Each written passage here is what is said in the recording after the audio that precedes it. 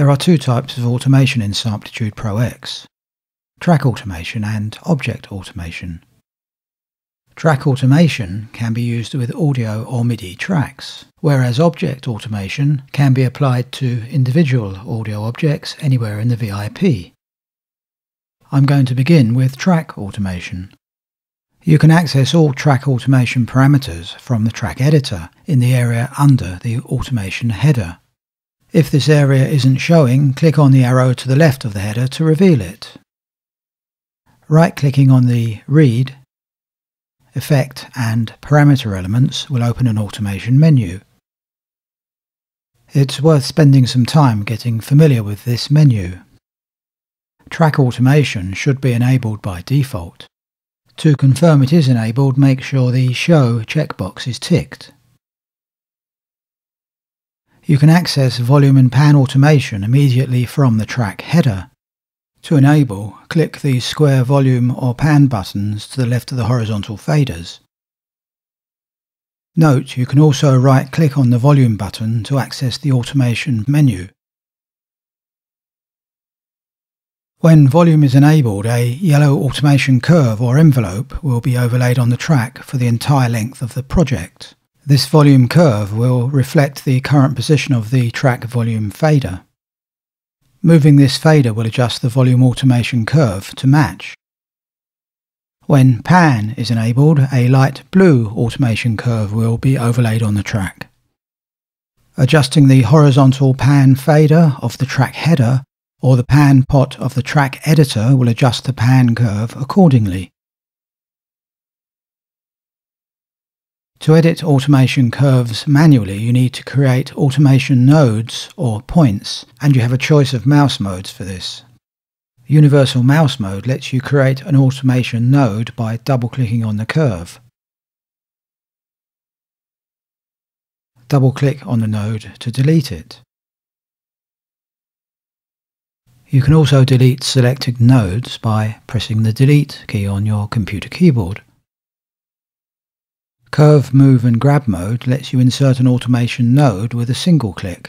Notice the small finger. You can also lasso select and move multiple automation nodes. Object and Curve mode lets you insert automation nodes with a single click, whilst allowing you to continue with normal object operations. There is a dedicated Draw Volume Curves pencil for specifically drawing in freehand volume curves. Plus there is a Draw Automation Curves pencil for drawing in freehand curves with any active automation parameter. The currently active automation parameter will always be displayed in the automation effect list. If you are using multiple automation curves, the selected one will be displayed in this list. So if, for example, I select one of the EQ parameters, this is added to the list. You can then use this list to switch between curves.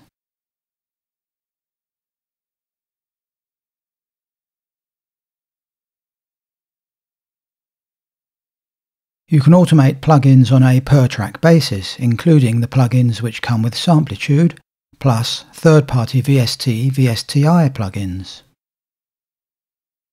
If you open the automation menu, there are several hardwired automation parameters at the bottom of the list. Besides the already mentioned volume and pan, there are also selections for Surround X, Surround Y, Tempo, AUX Sends and EQ. For this example, I'm going to use the Magic's AUX Delay plugin. Click on the track insert slot and navigate to Delay Reverb AUX.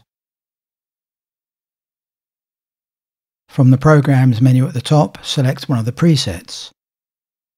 I'm choosing Preset 3, Saturday's Inserts, as a starting point. Next, open the Automation menu. The newly added effect should now be visible near the bottom, and mousing over will open a list of automatable parameters. I'm choosing parameter 8, width. An automation curve pertaining to that parameter is now overlaid on the track. I'm now going to add some nodes to that automation curve in order to automate a gradual increase of the stereo width. Now when I begin playback, the percentage of stereo width will be controlled by the envelope shape. Notice also that the AUX stereo width knob moves accordingly.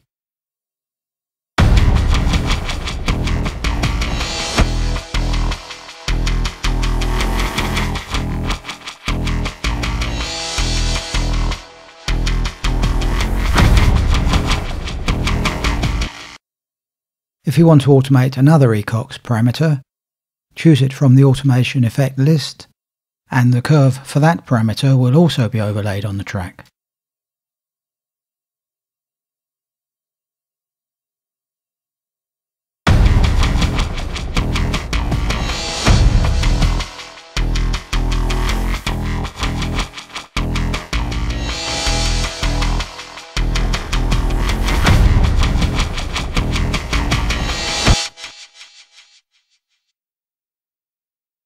Please note that Samplitude Pro X doesn't have automation lanes at this time, so all automation curves will be superimposed upon each other. However, if you navigate to the automation menu, there are 3 display choices. 1. Show only selected curve. In this mode you must switch between active curves from the automation menu.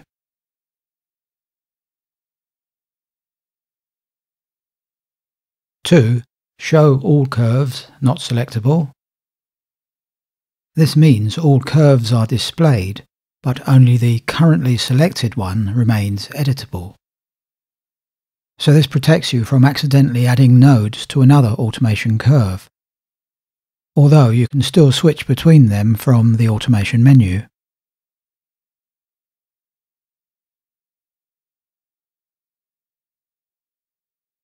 Three. Show all curves selectable. This mode displays all active curves and they are all editable. Choice 3 is probably the most practical. In this mode, as soon as you click on an unselected curve, it becomes selected. If you want to adjust multiple automation points, click on the first node and then shift-click on the last node.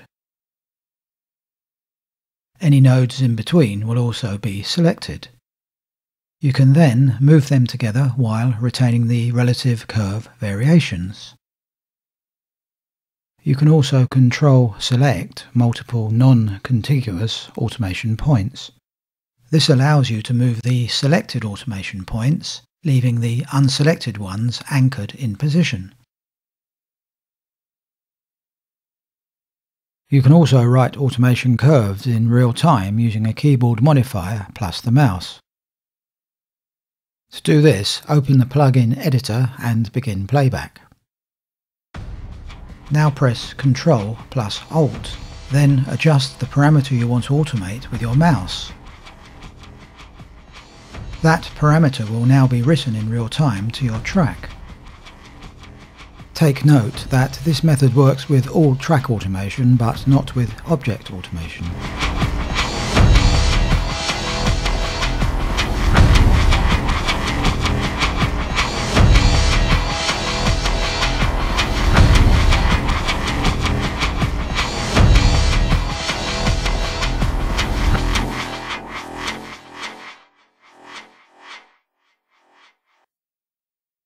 If especially dense passages of automation have been created, open the automation menu and choose Edit Selected Curve Thin Out.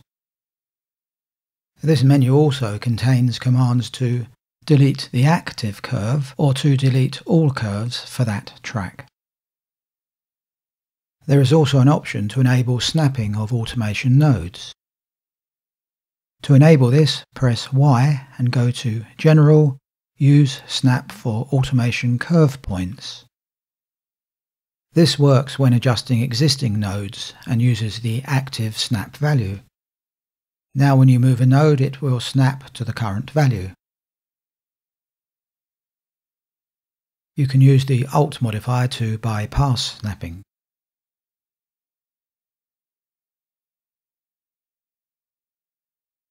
Here's how to automate the AUX send of a vocal track to an AUX effect bus. First, we need to add a new AUX bus from the menu item Track, Insert New Tracks, New AUX Bus. I'm now clicking on the AUX bus insert slot and navigating to Delay Reverb, Variverb Pro. I'm choosing one of the AUX init models from the preset list. These are intended to be used on AUX buses. Select the vocal track, open the automation menu and choose AUX Send 1 AUX Send 1. The corresponding automation curve should now be visible along the bottom of the track. Also, the name AUX Send will be displayed in the effect box of the automation pane, plus 1 AUX Send will be displayed in the parameter box below. Now insert a single automation node using your preferred mouse mode. I'm using curve, move and grab mode. Then create a second node further along to the right of the timeline. I'm left-clicking and dragging that node upwards to create a transition from node 1. Now click on the small arrow to the left of the AUX header in the track editor to reveal the AUX Send pane. Click the first button below the arrow to enable the first send. Doing that should turn on that individual AUX send. Make sure the master AUX send button is enabled as well. Place the play cursor before the first node and begin playback. You should now hear a gradual increase in reverb for that track.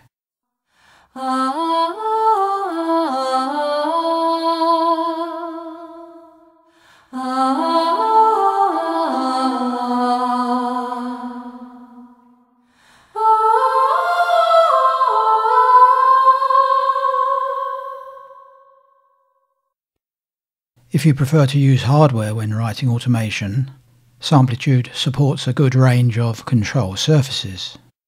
Support is included for the Avid Artist series using the Yukon protocol, SSL Nucleus and Mackie Control. Press Y to open the system options and select Hardware Controller to enter the Hardware Controller Setup window. You can activate Yukon by selecting the Activate Yukon checkbox. For other controllers, click on the Add New button to browse a list of factory presets for supported controllers. You can also create custom mappings for unsupported controllers.